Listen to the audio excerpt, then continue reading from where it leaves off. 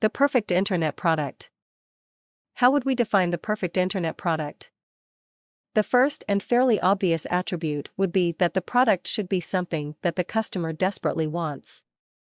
It has been said many times that in internet marketing you start with the marketplace. Only when you have found a hungry crowd of buyers with money to spend can you realistically find a product to sell to them. Ideally, the product should be something that only you are offering.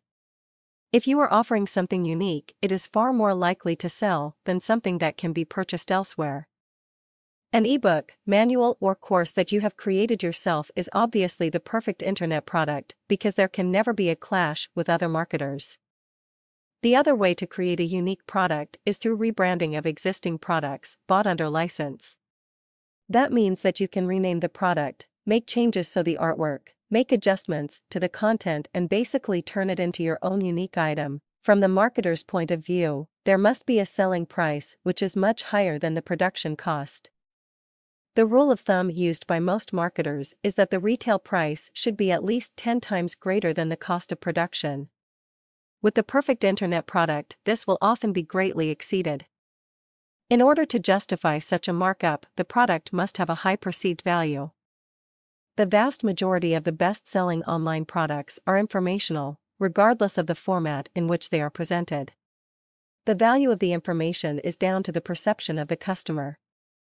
If he or she believes that what you are offering will give them the help and the information they are desperate to acquire, the price is unlikely to be a stumbling block, within reason.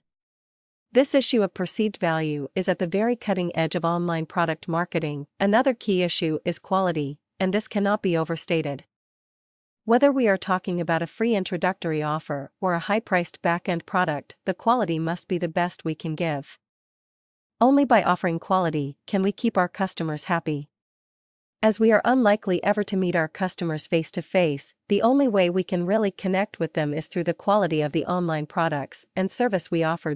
If we have a physical product, it should be one which can be easily sent by mail. Sending out CDs, DVDs, or printed reports is very easy, and these can be simply and securely packed for delivery. Padded envelopes are the perfect way to distribute many of these items. If a substantial set of discs is to be sent, there are a variety of box options which could be used as an alternative. From a practical point of view, avoid products which are bulky, fragile, or difficult to package. Apart from the obvious difficulties of packing them securely for delivery, these are far more likely to be damaged in transit. This will create unnecessary hassle and result in many returned items. We can manage without that in our business. I wish you success in your business ventures.